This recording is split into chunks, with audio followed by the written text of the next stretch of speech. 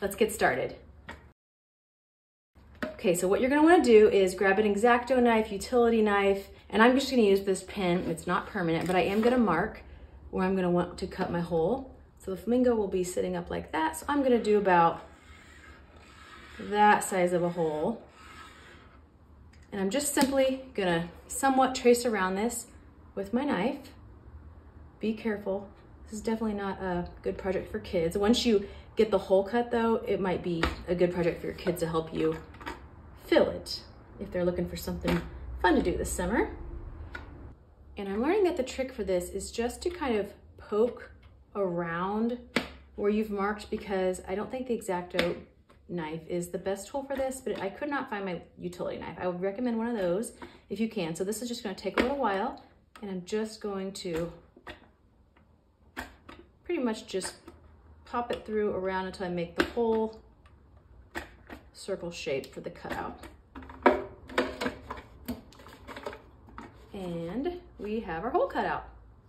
And now it's time for the fun part. We're just gonna go ahead and toss the extra plastic from each flamingo away. And I'm gonna go ahead and fill my large one with soil. But so I don't have to fill the whole flamingo with soil, I am going to stuff in some of this just brown paper bag into the front and back part, because I don't need soil to fill the whole thing.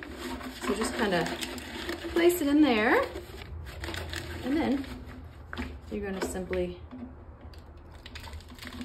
dump your soil. And I grabbed some Silver Star Helichrysum. I probably did not pronounce that correctly. And I'm going to kind of break up the roots a little bit and start putting it into the flamingo. If you just want it to be a simple green plant, you could just fill in with a little bit more and stop there.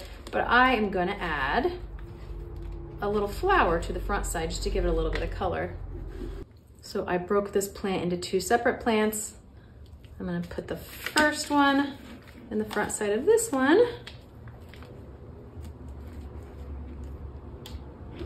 And then what I will do is just stuff the remaining soil in to make everything fit nice and tight.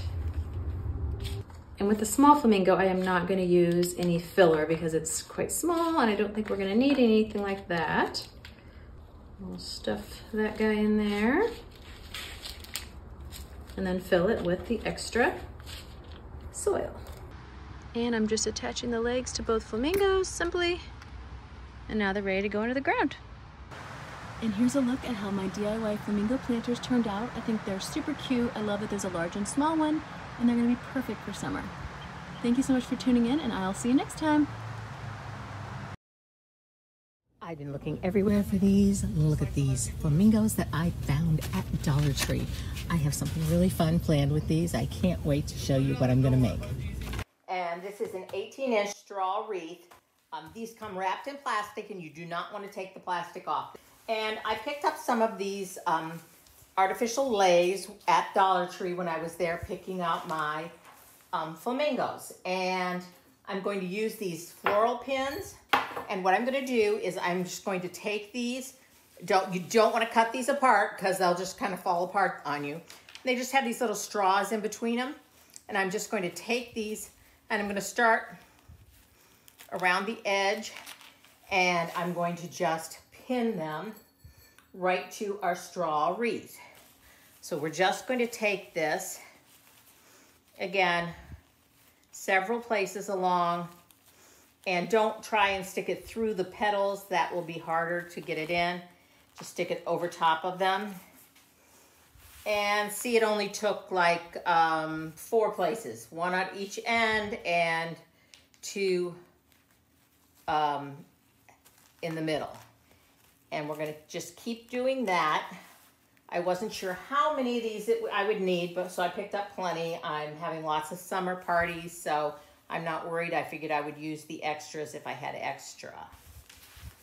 Now, that's a really pretty wreath already, isn't it?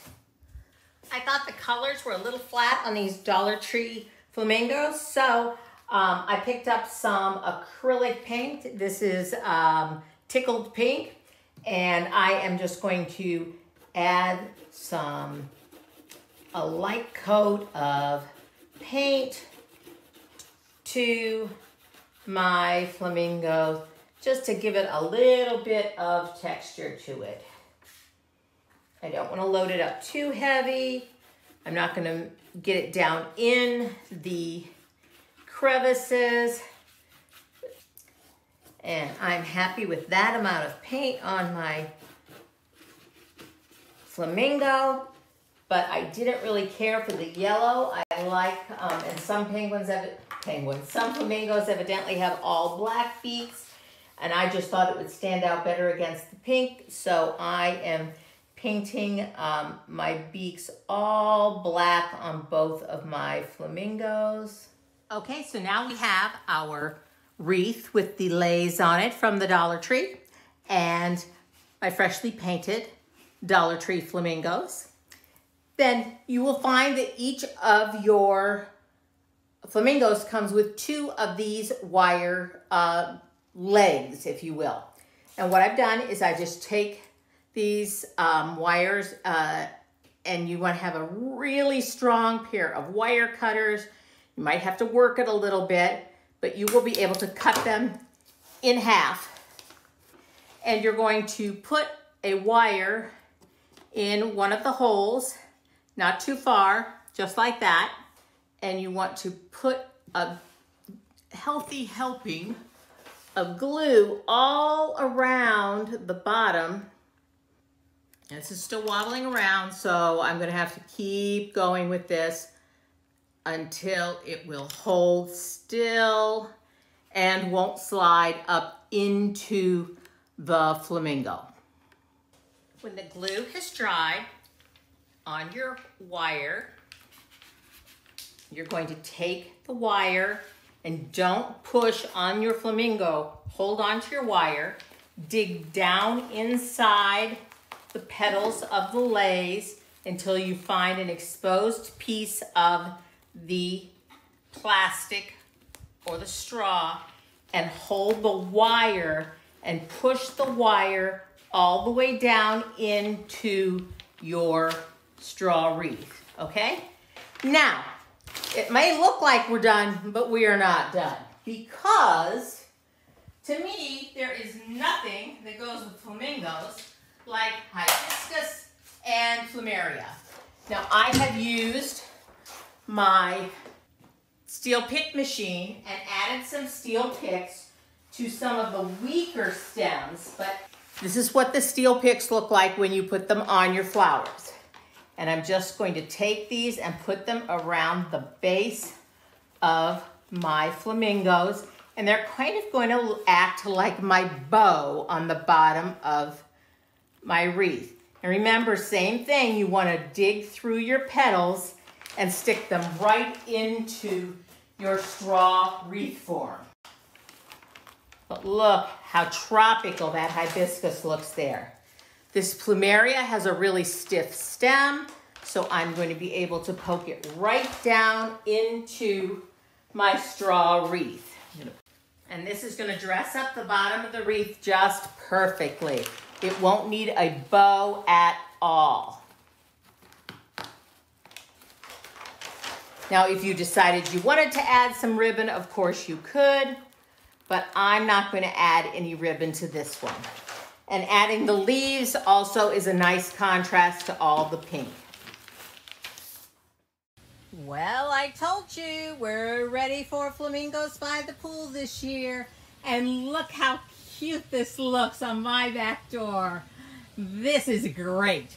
I am ready for summer now. How about you? I hope this inspires you, and I look forward to seeing your flamingo wreaths displayed right here on Hometalk. Have a great summer, everyone.